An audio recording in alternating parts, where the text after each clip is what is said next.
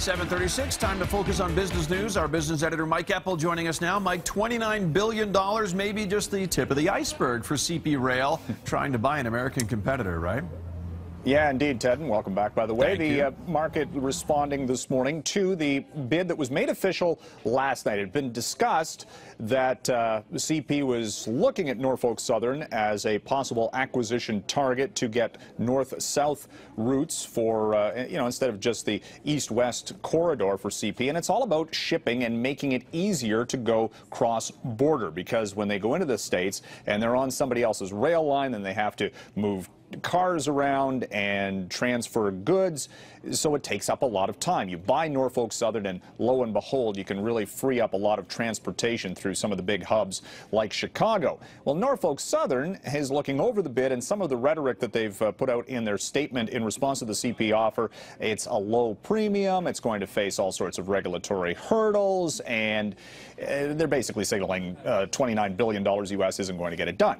So $94 per share is the starting price. The shares of Norfolk Southern up by about 7% right off the bat this morning, below the offer. And keep in mind, too, that CP might be looking at Norfolk Southern as a relative bargain, because the stock this year is down so far by 20%. We have another good morning for earnings from the retail sector, and the top of the list is Lowe's, the second biggest home improvement retailer, saying very much what its competitor Home Depot said yesterday.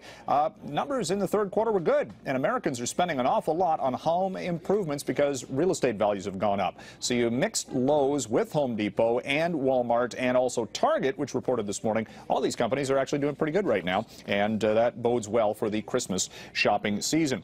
Canada Goose, the luxury, we'll call it luxury or high-end winter wear company, is open, or has opened, its second factory in Winnipeg. It's got another one here in Toronto and lots of distribution worldwide, taking that brand globally. So that's going to be kind of interesting to see exactly how it does overseas, again with a high price tag. And labor peace at Air Canada, the flight attendants have ratified a 10-year contract under CUPE union, and that makes it now 5 for 5 for Air Canada and labor deals they ratified with the pilots last year. So the company dealing with a much reduced fuel cost, full seats, and labor peace potentially here for the next decade at the nation's biggest airline.